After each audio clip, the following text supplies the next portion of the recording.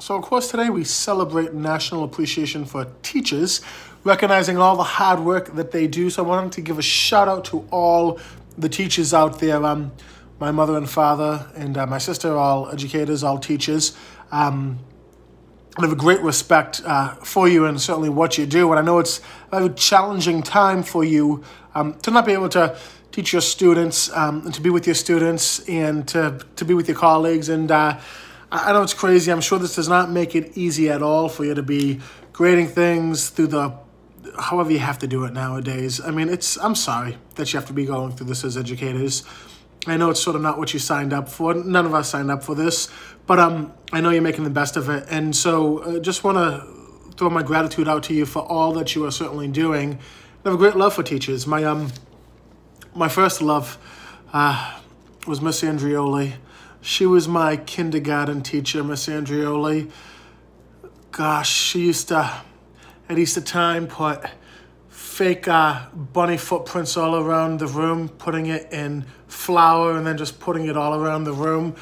She was great, Miss Andrioli. Called her Miss Ravioli. Yeah. I know I didn't have any chance with her, Jude. Jude, I was like 6 years old. It was kindergarten. I know. I get it. I know I still wouldn't have a chance with her, Jude. I am a priest, and she is a married woman. And, Jude, that was a different time in my life. Anyhow, want to thank you all, again, for everything that you have continually done. I thank my teachers in my prayers often. Even the hard but ones there that I thought were hard. But I wouldn't be the priest I am today if it wasn't for all those teachers who helped mold me, who helped guide me, who educated me. Thankfully, nobody has ever once asked me as a priest what your grades were. Wouldn't want to give them that answer at all. It wouldn't be when I'm giving last rites, no one's saying, hey, Father, were you an A student or a B student? They just want the last rites. Thank God Jesus works through me regardless. So I just want to say thank you, teachers, for all that you have done, continually do, and will do in the future.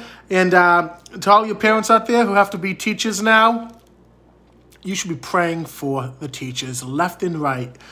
Every day pray for those teachers because you see what they really have to deal with now. Jude, I know. Jude, it's one sandwich. I know I could go without the bread.